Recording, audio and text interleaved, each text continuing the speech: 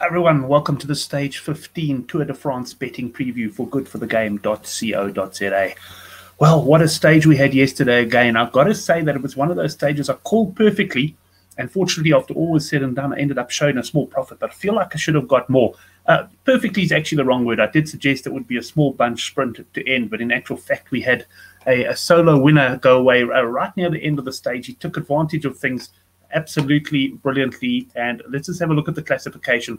Soren Krach Andersen, it was a fascinating finish, but let's go back first to the beginning of the stage where, as I predicted on that climb just before the sprint, Bora started putting the pressure down to try and distance Bennett.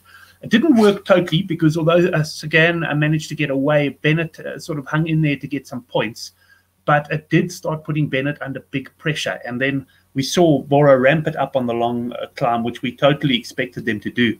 And Bennett hung on gamely, eventually, though, cresting the climb around about, I think, 45 seconds or a minute behind, somewhere around there.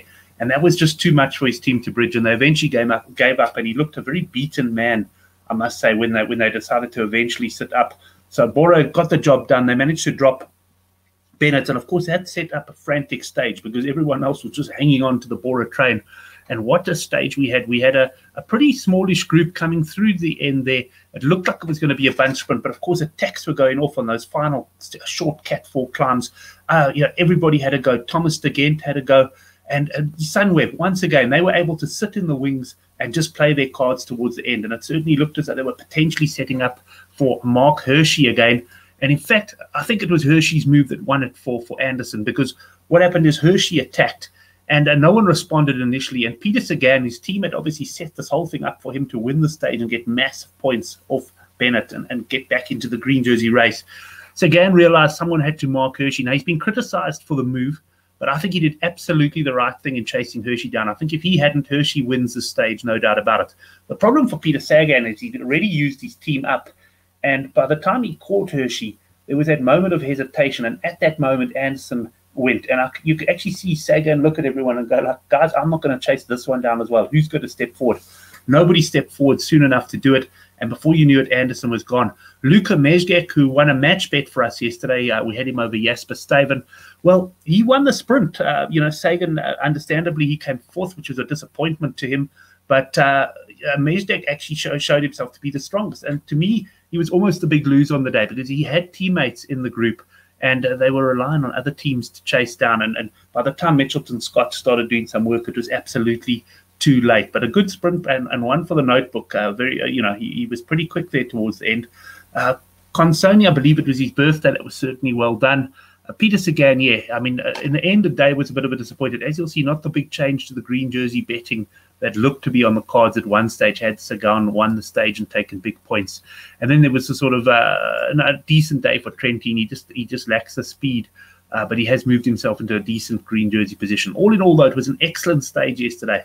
Really enjoyable to watch. There must be some tired legs in the peloton. Sets up very nicely for today. Let's just have a look. Outright standings, very little change. Primoz Roglic, he is, sorry, I'm just having trouble with the old mouse here. Primoz Roglic, he still leads Pogacar there by 44 seconds. And only two summit finishes, one of which is today, left in the Tour. We won't spend too much time on that because there was no change. The green jersey, we've got Bennett still well clear of Peter Sagan. I think the worry for Bennett, quite frankly, is whether he makes it through to Paris because he is struggling.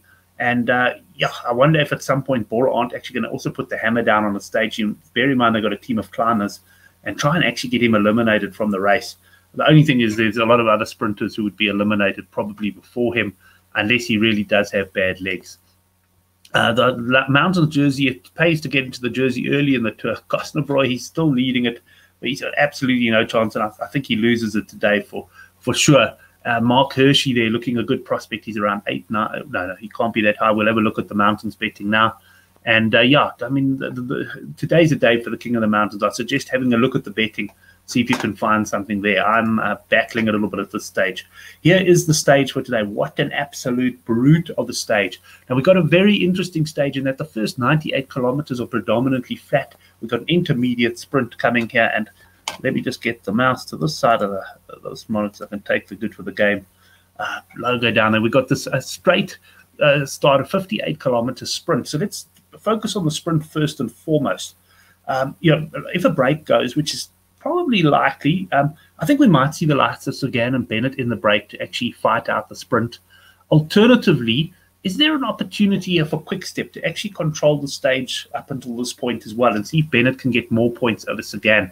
Or do they take the view that, listen, we're far enough ahead at this stage, we're just going to ride the green jersey defensively? In any event, we're going to get a frantic start because there are going to be a lot of climbers looking to get into the break. They're going to be hopefully having a few teammates in there with them. Aside from that, we've got the GC guys, Ineos, Astana, even maybe Jumbo themselves are going to be looking to put riders into this break as well, because you want riders potentially with you on this final climb, which we'll get to now. But let's have a look. So that, I've looked at the stage. Honestly, I've been pondering the stage all night. I don't know exactly how it's going to go. One thing for sure, I think we are going to be in for a frantic start. And then after 98.5 kilometers, we hit this Cat 1 climb, 11.1 kilometers at 8%. That's an absolute beast. Then descent, no valley. You go straight into another very steep climb, 6.9 kilometers at 8.9. Now, the breakaway will probably lead over these climbs, and then we come to the final 17.4 kilometers at 7.1, the Grand Colombia. It's going to be it's an absolute beast of a climb, and it's really, really long. And we'll have to see. I think a breakaway would need probably 5 to 6 minutes at the bottom of this if it was going to hang on. And I'm even talking about a fairly strong climber. So it's going to be very interesting to see what happens. But, for me, it's all going to revolve around the GC guys. Who's going to take control? Are the GC guys going to rather employ the tactics of getting men in the break? But who's going to make a move on this Cat 1 climb? Perhaps nobody. But if, for example, someone shows weakness, there could be some real action on here.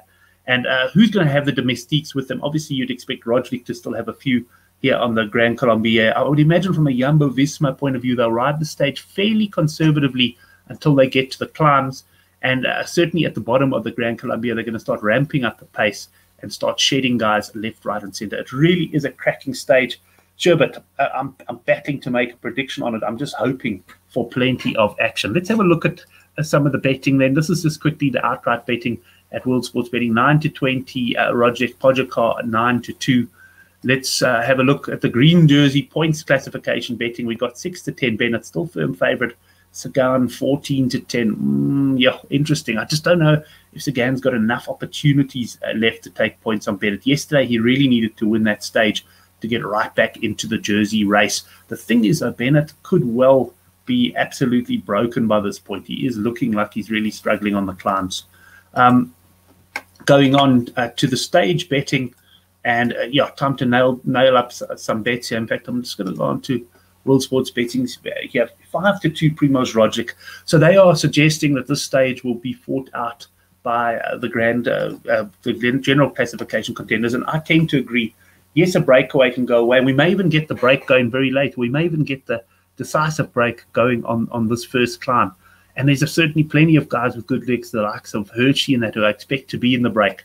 But at the end of the day, I think this long climb is going to be raced hard by the contenders, and I don't think the break is going to last. I do think we're going to have a GC winner, and I certainly wouldn't talk you out of backing Primož Roglic, especially at WSB. You've got the money back for second place promo, and if all goes according to plan, if Roglic has the legs that he's shown so far, he should win this stage. The man who could potentially match him there, as the betting suggests, is Pogacar at 9-2. I'm tempted to have a bet on him. I've obviously got my long-term interest that he wins, but yeah, I'm not going to. I'm not going to have a go at him. I'm going to have, at this point, go somewhat a little bit further down the betting boards. Martinez would obviously have to win this from a break. Egan Bernal, well, he hasn't shown anything so far to suggest he can win. Well, how will Ineos ride the stage today? Will they put men in the break? Will they try and take control from the top of the first climb? They simply have to. The problem all of the teams face is to try and weaken the Jumbo-Visma team, to try and isolate Roglic. But it's so difficult because they've got such strong teammates. Mark Hershey, great chance of winning this stage. He's going to get into the break. I think he'll take mountain points. I expect him to be in the break, let's put it that way. But 14-1, I don't know, on that final climb. You think about how much time he lost on that climb the other day, around about 3 minutes, and it was a much shorter climb, admittedly some very steep sections. But I'm not sure if I can be taking that price. Lopez, I do fancy him to have a good ride today, and you'll see he's in my staking plan. Lander 20-1, and then you really got a mixture of breakaway riders and contenders. that's yeah, that's it as far as the preview goes. Let's just have a final look at that stage 15 profile. I want to put that up there. What an absolute beast of a stage this is going to be. Well, I have to nail up some bets, so let's go and do that now. Just a reminder, if you haven't subscribed to our channel yet, go down and hit the subscribe button. I'm going to be doing a show, or certainly asking Henrik Lemmer to do a show with me tomorrow sometime, where we have a look at the final week and make our predictions. We'll also have a look at jerseys like the King of the Mountains, and I'm sure that betting is going to be absolutely shaken up after today. I actually didn't look at the King of the Mountains betting, so let's just quickly go to World Sports Betting. I'll just want to pull up the King of the Mountains. Here we got 6-1 Rojlik, Roland, Martinez, Hershey. Interesting, they're betting all four of them 6-1.